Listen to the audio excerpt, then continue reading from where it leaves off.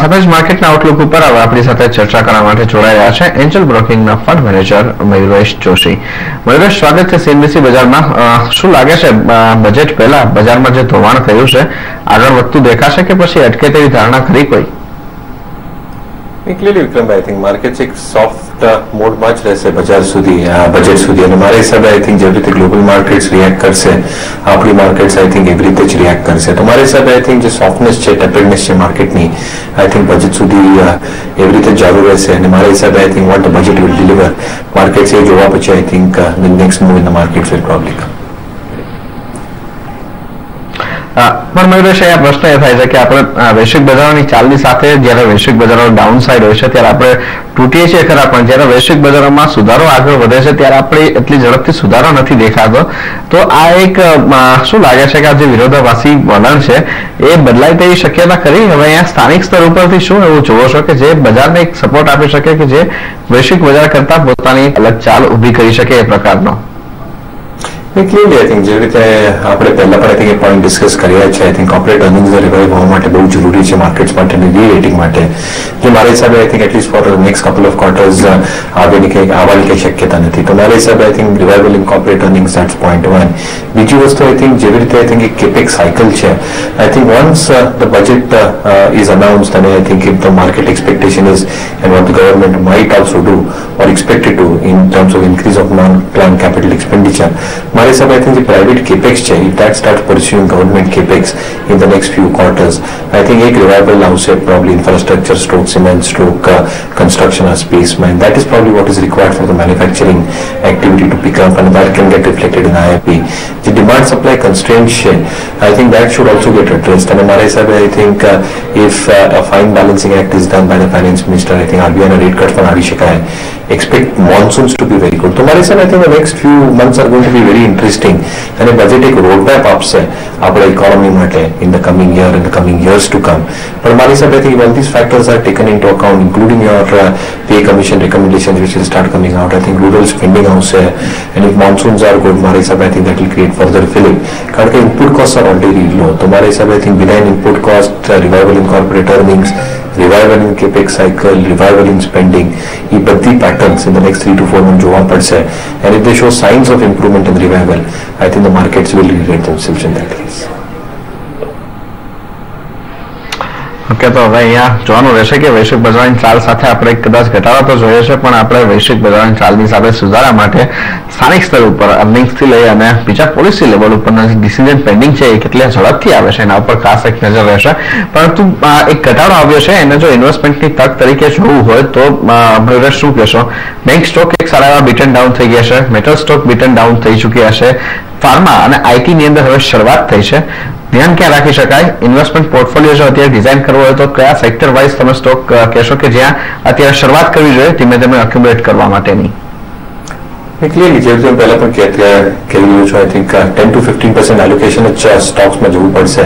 અને clearly I think you should be saving and એલોકેટિંગ cache and capital allocation in terms of cash on books is very, very important. Having said that, મારા હિસાબે I think the larger private sector banks, yes, I think quality of pain might continue for one more quarter. But મારા હિસાબે I think once all these factors start playing out over the next few quarters, FY17 ના જે earnings growth આવશે banks માટે, especially the largest private sector banks, I think that can be quite humongous. So larger private sector banks is one space we'll watch out for. Top tier IT companies, I think Q4 એક discretionary spending માટે એક decision making quarter હોય. And again I think there are a lot of apprehensions कि the US economy might probably just stagnate a little bit. પણ મારા હિસાબે I think જેવી રીતે client mining activities ચાલુ રહ્યા છે of a lot of these top tier IT names, including I think getting new clients through in terms of TCV deals, hiring and utilization level still having some scope of improvement.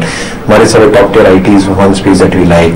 Cement stock infrastructure જેવી રીતે હું પહેલા પણ હું કહેતો હતો, અને જે ગવર્મેન્ટનો ફોકસ એરિયા રહેશે, not just in this budget but in budgets to come, because infrastructure development is a key theme for improving manufacturing processes, system and end user requirements. મારા હિસાબે I think this theme is something that we will still continue to prefer. And I think selectively I think pharma stocks પણ top tier names on mid cap names where valuations have become a little bit more attractive after the correction.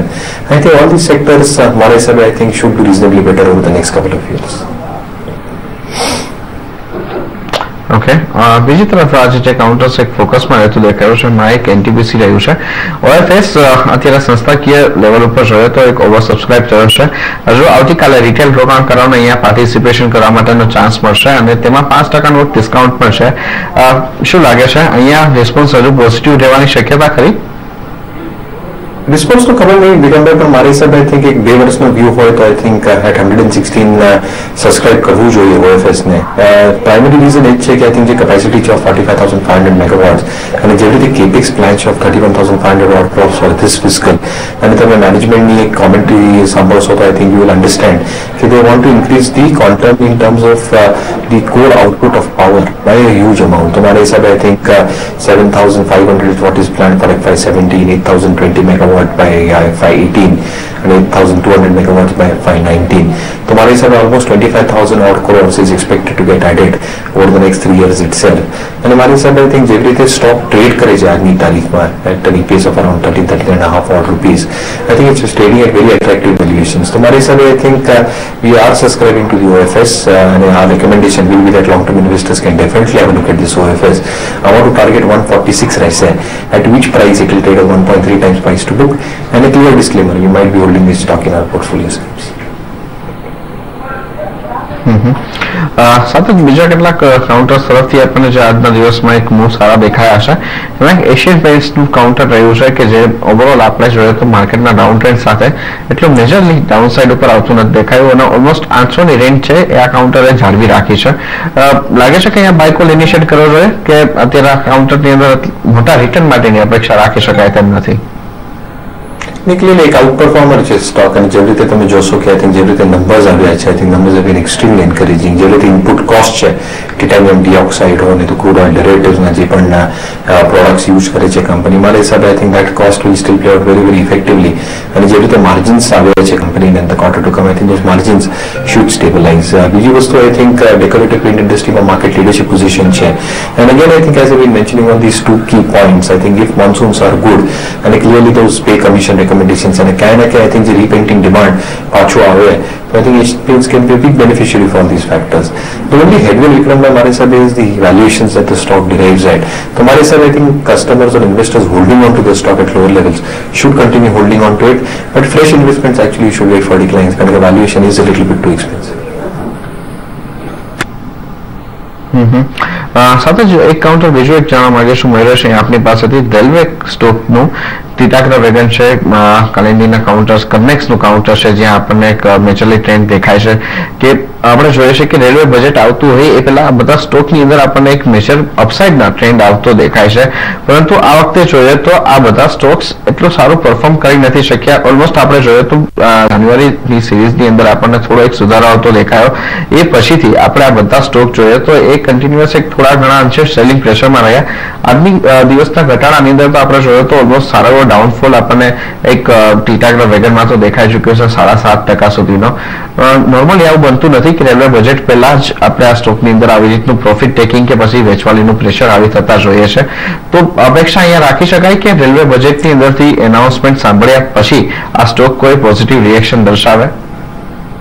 Clearly હું પહેલા પણ કહેતો હતો I think railway Stokes ઉપર તમારે 3 થી 5 વર્ષનું વ્યૂ હોવાનું જરૂરી છે, અને પ્રાઇમા ફેસી કેસ બિંગ કે જેવી રીતે I think utilization levels pen out થાય છે ઘણા બધા રેલવે કંપનીઝના.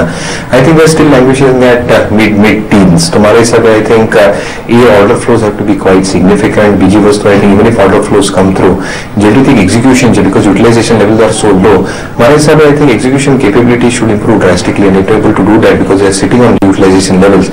એક ટોપ લાઇન પર અને બોટમ લાઇન પર આઈ થિંક ઇમ્પેક્ટ જરૂર જોવા મળશે, પણ the prima facie focus will B how the rail minister probably બેલેન્સીસ his deficit targets. So क्या ना क्या I think if he's balancing off this, how is he giving order wins? If order wins are happening, kaya companies the order merge at what proportion and margins these orders are probably coming to come through.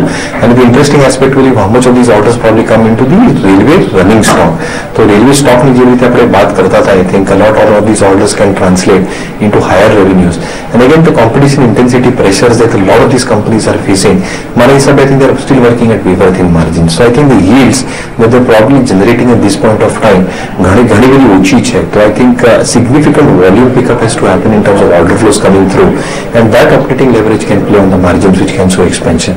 So railway budget આવો દો, and only then one can take a call in railway stocks, but one has to keep a view of more than 3 to 5 years. Okay, સાથે જ મયુરેશ અજાલાનો સમય થયો છે, કોઈ disclosure રહેશે? Because मैं दीपक स्टॉक्स की चर्चा करें, हमारा પોતાની હોલ્ડિંગ નથી, but we may have discussed these stocks with our client ની આ સ્ટોક્સ માં હોલ્ડિંગ હોઈ શકાય, and we may be holding stocks on behalf of our clients in our PMS schemes. Okay, આભાર મયુરેશ સમગ્ર ચર્ચા કરવા બદલ અને માહિતી આપવા બદલ. તો સાથે જ હવે આજની ભાવ કોપીમાં અત્યારે બસ આટલું જ. આગળ વધુ સમાચારો અને અપડેટ્સ માટે આપ જોતા રહો CNBC બજાર. નમસ્કાર.